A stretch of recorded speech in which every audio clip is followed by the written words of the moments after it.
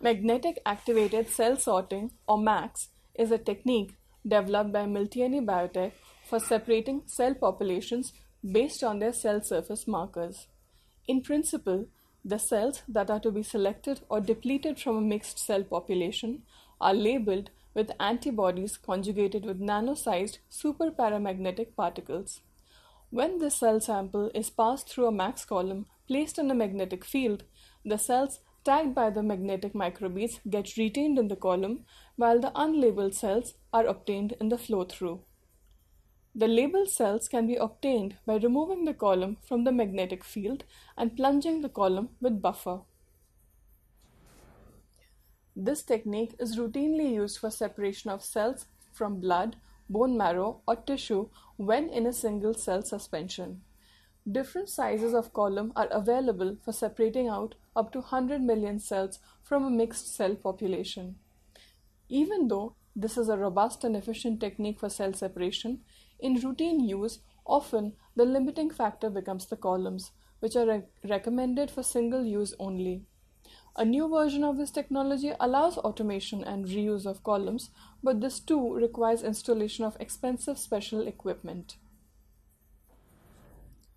In order to make this technique more cost-effective for routine use, we have standardized a protocol for reusing the MACS columns. We would, however, still recommend using fresh MACS columns if the sterility of the samples is of paramount importance.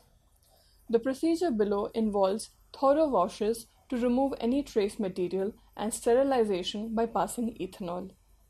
It is then essential to quickly remove all the moisture from the sterilized column to prevent the oxidation of the ferromagnetic particles packed inside the column.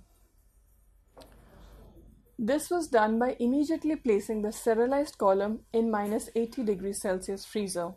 It was then followed by lyophilization to ensure complete drying of the column to remove any traces of water and prevent rusting of the columns, enabling storage and reuse.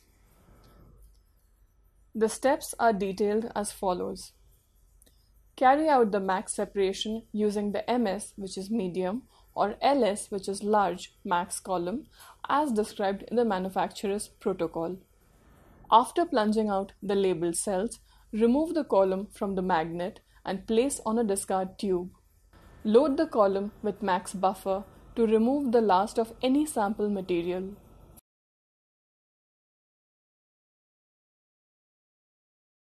Add sterile distilled water to the column and let it flow through.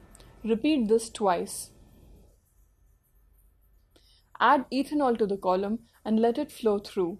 Repeat this twice. Give a last wash with sterile distilled water through the column to remove traces of ethanol. Place the plunger onto the column and plunge plain air through the column several times to empty out the column of any water. The column may now be lyophilized to ensure it is completely dry before the next use. For lyophilization, place the washed columns in -80° freezer overnight and place it in lyophilization chamber for complete drying under vacuum. The columns can be repacked and stored for the next use.